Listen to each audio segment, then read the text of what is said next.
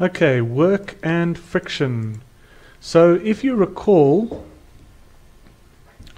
in, I think it's chapter 9.4, the textbook said that whenever you have friction between two surfaces, obviously, right?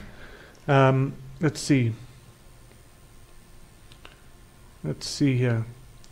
Remember, if you've got a box or something, and this box is sliding there, then you've got friction here. Oh dear, sorry. Okay, you've got friction here.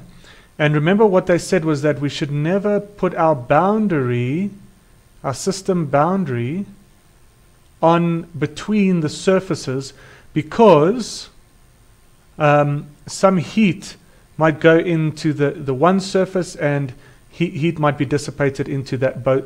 No, not both, might. They are both dissipated into that surface and into that surface. So it's very difficult to know how much delta E thermal there is and how much work is done. Very difficult to know that. So whenever you've got kinetic friction, or rather whenever you've got these two surfaces moving relative to each other and generating heat, you need to include both surfaces in your system, so that the entire system has an increase of thermal energy. Okay? But now, the question is now, what about static friction? We know that this, when two surfaces move relative to each other, that is kinetic friction, right? Kinetic friction. And whenever there's kinetic friction, there's heat being generated. But and then if there's kinetic friction, we should never put this boundary over there and then try to calculate the work done. Okay? However, when there's static friction, are we able to calculate the work at the boundary? Okay. So the answer is, to build on this answer, we can look here. The force of kinetic friction is not an elastic force, and so it causes energy to dissipate. Whereas the force of static friction is an elastic force, and so does not cause any energy to dissipate. So just like we were drawing over here, kinetic friction causes energy to dissipate, but static friction does not cause any energy to dissipate. Okay, so let's consider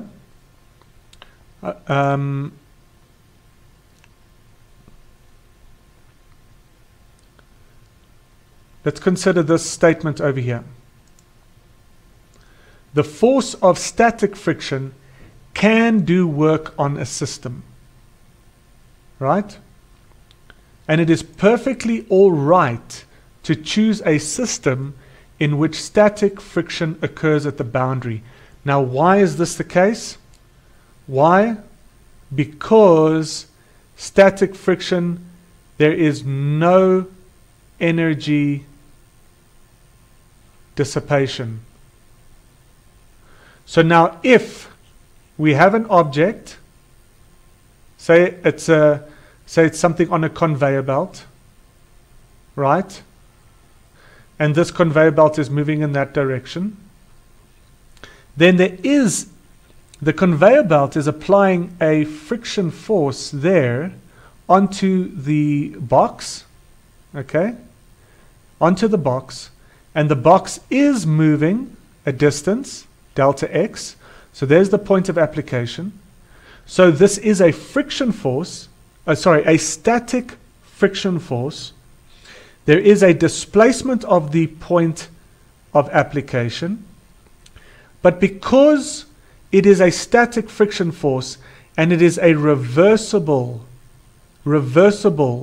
force, it means there's no energy dissipated, which means it's not heating up the box on the top or the conveyor belt at the bottom. So in order to calculate the work done by a static friction force, let me just go back. It is possible to calculate work done by the static friction force and to place the boundary between the surfaces. Okay? For kinetic, we don't place the boundary between the surfaces because both surfaces are heating up. And so it's difficult to determine the amount of work done by the kinetic friction force. But with static friction, and this is irreversible. Irreversible. But for the static friction force, if the